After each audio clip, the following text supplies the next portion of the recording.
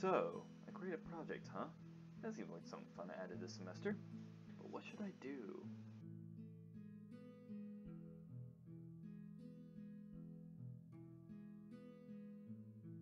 Hello! If you don't recognize me since I haven't used my webcam in forever, here I am. I'm Tyler Messer, and here is my submission for my art history class. So sit back and see what I have to show. So starting off, this is obviously the fourth option from the list, the video essay. I decided to choose this one since I have a decent experience with video editing. Since starting this class, I kept track of what we covered. We went all over the old world, into the deserts of Egypt, the marble monuments of Greece, the inspired art of Romans, and more of ancient wonders. It's one part I noticed we didn't entirely touch on, which I'm technically treading the rules here because it's technically Europe. It's more like its own identity. Today, we'll be talking about the prehistoric before medieval art in Sweden.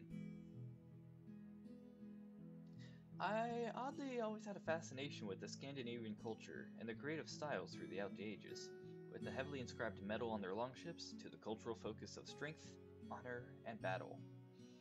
Scandinavia in its earliest days originated from Denmark, which soon spread throughout the Scandinavian peninsula and the Baltic Sea.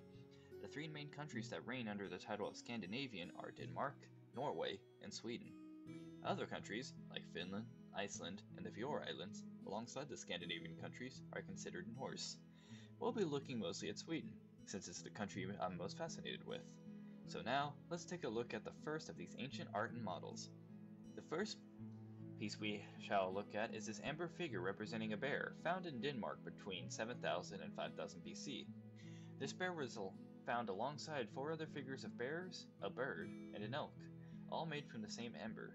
These were closely associated with what was at the time known as shamanism, which is a belief of magic being powered by nature and planetary energy, usually utilized by figures, totems, or torches.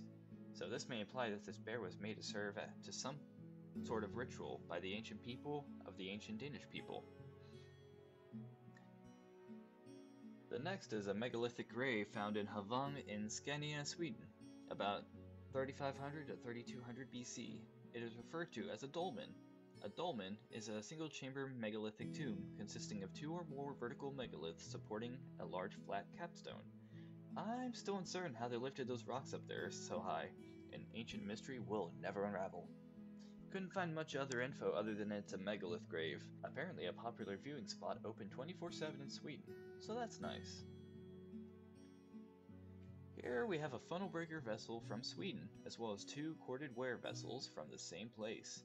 The green-looking funnel beaker is estimated to have been made around 3500 to 3200 BC, and the corded ware to be about 2600 to 2200 BC.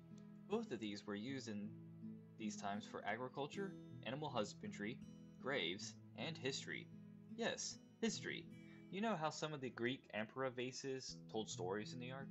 These funnel beakers, made from usually clay, were carved into the pottery and gave an expression art. The corded ware vessels utilized more tools and methods introducing art to the pottery, and rounded out the top to be less of a funnel. These vases look to have just been decorated with patterns though. This one will be the first possibly from Finland. It is a ceremonial axe head representing an elk, estimated to be about 3000 BC. Not much is known about this other than it may have been used in rituals or other religious purposes. Other than that, I'll comment it looks more like a moose if you give it a few antlers. Here's something that gives me vibes of something that Egyptians would have made for the pharaohs. This is a neck collar made of bronze, sadly not intact. It was found in Schultz, Sweden, and was estimated to be made around 1500 to 1300 BC, possibly used for burial or some ritual. Not much information has been found on this. This neat rune-looking rock is a representation of a horse chariot, around 1200 to 1000 BC. Sadly, it seems like from what I found online that this red paint was added to the granite carvings to make them appear better to the dark background of the rock. Aside from that, you can see the concept of roundedness from the wheels, the split near the middle linking the carriage to the other part, possibly representing a horse. Here is also some other examples of these granite carvings painted with non-destructive paint for clarity.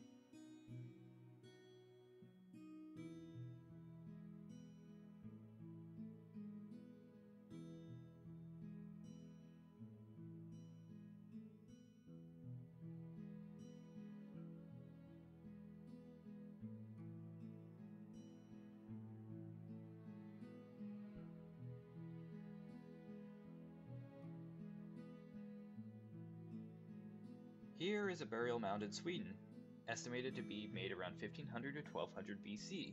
These were Paleolithic mounds that covered a sort of burial tomb. Paleolithic tribes at this time, like most civilizations at this time, buried their people in burial buildings, like tombs, and covered it up in the ground to give the dead some peace and a way to mask that eventual stink. Ah, this is a fresh change of scenery. Here is a bracteate made of gold.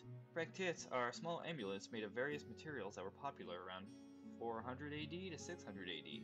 As you can see here, this one is estimated to be made around 450 AD to 550 AD. Inspired by the figure in the middle, assumed to be Alexander the Great, finally out of the BC era. On the right is a fibula, a type of brooch jewelry that was perhaps worn by nobles and the elite. These were made by many materials as well, and this one seems to be in the shape of a spearhead. The date is estimated to be around the 8th century, possibly discovered in a woman's grave. And that's all I can cover before I end up exceeding past the 10 minutes, so thank you for watching, and I hope this project was entertaining to you all.